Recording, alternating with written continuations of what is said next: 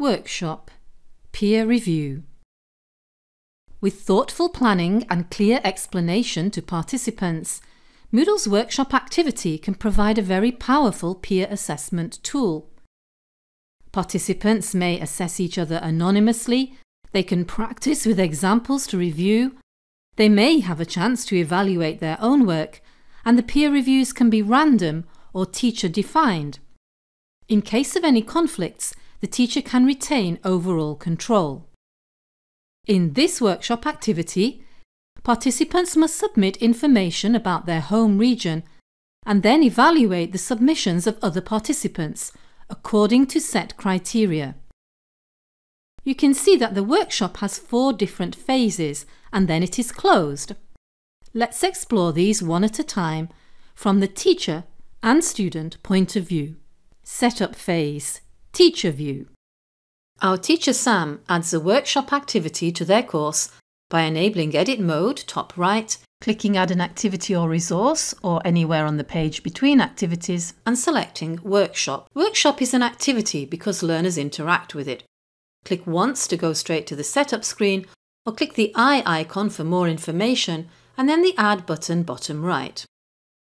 Sam then gives it a name and a description which can be displayed on the course page by ticking the box. Other settings can be expanded by clicking their links. Grading settings. Here you can decide how you want the submissions to be graded. There are 4 standard methods and clicking the help icon gives more information. We'll use the simple number of errors, which is good for a basic workshop. Note workshops have 2 grades. The grade students get from submitting and the grade they get for the quality of their assessment. And as a teacher you can change the ratio here and also set pass grades. Submission settings. Here is where teachers add the instructions and decide how many, if any, files may be uploaded and the types and size of these files. You can also decide to allow submissions after the deadline if this is important to you. Assessment settings. Give basic instructions for the peer assessment here. Tick the box if you want students to have a chance to assess their own work. This is not a certainty, it just means their submissions will be included during allocation. Feedback. Teachers can choose to add an overall conclusion and/or file attachments at the end of the workshop activity. Example submissions can be useful, especially if your students are new to a workshop and need practice assessing. You can add examples of good and less good work for students to review and decide how and when you want these example submissions to appear. Availability allows you to set opening and closing times for the submissions and assessments. You can also choose to start the assessment phase, that is, the time when students are peer reviewing, automatically at the end of the submission phase. We'll look into that shortly. Other settings are similar to other Moodle activities. In activity completion, to track that students have accessed the workshop, do we want them to manually click to confirm they've seen it, or do we want it automatically marked complete when they've simply viewed it or obtained a grade? Students need to have only one of the 2 grades to complete the activity, and no need to select View as well as other criteria. To alert course participants that a workshop has been added or updated, we click Send Content Change Notification. Clicking Save and Display shows 2 items are done, but there are still 2 tasks remaining. One is to edit the assessment form.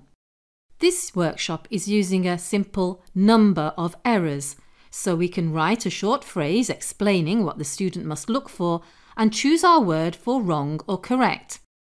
Some items can have more weight than others if desired. Setup phase. Student view. While the teacher is preparing the workshop, here's what our student sees. She can't access the workshop until the teacher switches to the next phase, so make sure as a teacher you remember to do this. Submission phase, teacher view. When our teacher switches to the submission phase, students will then be able to submit their work. We check the green arrows to ensure all our tasks are done and see that we must allocate the submissions to the assessors. We'll do this shortly. Submission phase, student view. Now is the time for students to submit work. They must write 3 sentences about their home area, add a link to a relevant website, and upload an image. And then wait until the next phase is available. Assessment phase, teacher view. During the assessment phase, students will review each other's submissions, but before they can do this, our teacher must decide how the submissions will be allocated. Manual allocation means we decide who assesses whose submission, which is fine if it's a small class or you know your students well and want to control certain allocations. We can use the drop-downs to choose the reviewers and reviewees. Random allocation is useful if you have large classes or don't want to be personally involved in the selections. You can choose either a number per submission or a number per reviewer. We can also allow students to assess without having submitted anything. As only 1 grade is required for activity completion, this at least would allow them to complete the activity. Scheduled allocation means that as soon as the deadline for submissions has passed, the workshop will send out the submissions to be assessed. Again, there are settings to choose from for the submission allocations. Now it's time to switch to the assessment phase, and depending on your decisions, this might be manual or scheduled automatically. And this is where the peer assessment becomes really valuable, because the students are doing the work and our teacher can simply monitor the process. Note, if you want your students to work anonymously, make sure from Workshop Activity Navigation, More, Permissions, View Author Names and View Reviewer Names are not allowed for the role of students. Assessment phase, student view. With the assessment phase open, our student clicks into the workshop and must then scroll down and click to open and view her allocated submissions. Now she sees the assessment form set up by the teacher before. It is essential the assessment criteria are easy to understand and unambiguous. Much of the success of the workshop activity depends on students' understanding of the peer assessment criteria and their ability to correctly implement them. Grading evaluation phase, teacher view. Here's where teachers check the grades. The assessment grade is calculated by comparison with the best assessment, which means the grade for assessment is determined by comparing the grade a student gave for each submission with the grades other participants gave.